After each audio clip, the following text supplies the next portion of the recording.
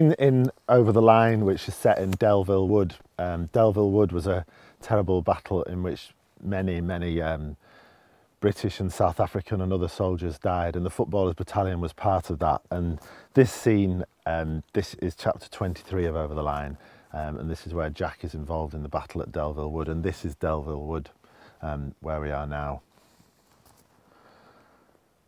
Before we went back to the front line, they had a task for us: to take Delville Wood. Once we had control of it, we would be closer to the German trenches beyond.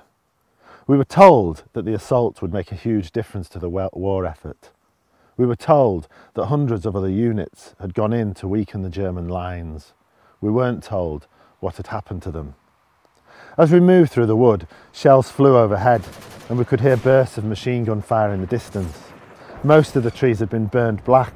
A few were split open, bearing their white flesh that would soon be scorched. There was no way through the trees and the undergrowth. Everything was covered in a mess of wood and earth and bodies. We had to stick to one of the tracks, moving along it at speed.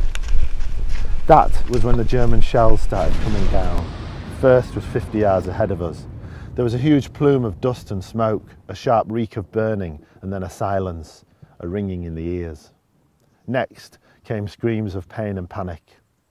I looked to my right as we marched past the site where the shell had hit. It was covered in bodies. Some weren't moving. Others jerked around, mouths gaping open. Our orders were to leave them and advance, just as they would be told to leave us. We heard them calling out for help, screaming in pain, but we had to move on. There was no time to think about those men and their lives. We thought only of our purpose, to take the German positions. Nothing else mattered.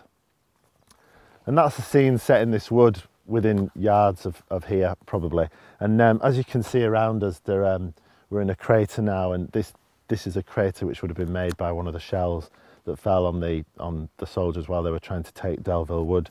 And I do have a picture of what Delville Wood looked like at the time, and this is it.